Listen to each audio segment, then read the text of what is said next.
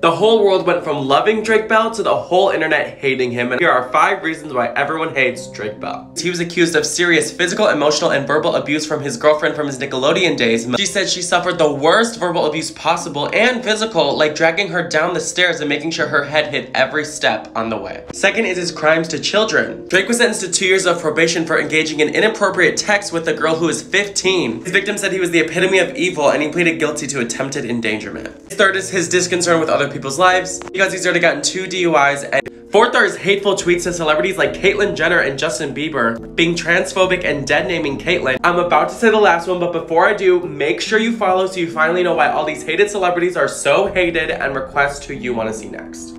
Fifth is that he ruined his co-star Josh Peck's wedding night. He didn't find out he was not invited to Josh Peck's wedding until the day of. Then while Josh and his wife were trying to enjoy their wedding night, he was spamming them with hateful texts, calls, and tweets. He said his wife's night was ruined.